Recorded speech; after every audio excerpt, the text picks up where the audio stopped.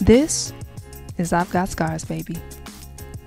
Before, everything was, okay, I need to do this, I need to do that, let me do this, do that. And anything that happened, I did what I had to do to fix it.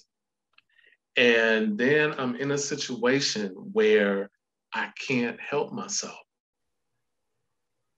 I can't go to Lowe's or Home Depot and go get some lungs and pop them right in.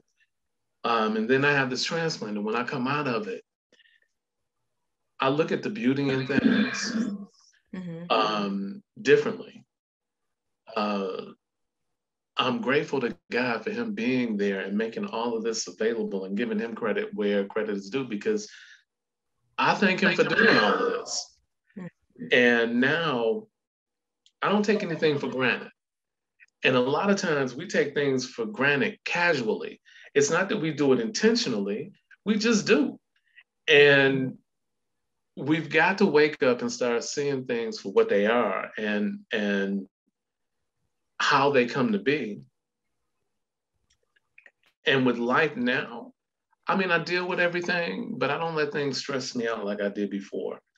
That, once you get to a point where you've had to fight for your life, nothing else seems that critical.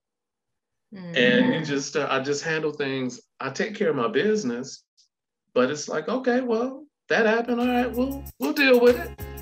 And I go from there.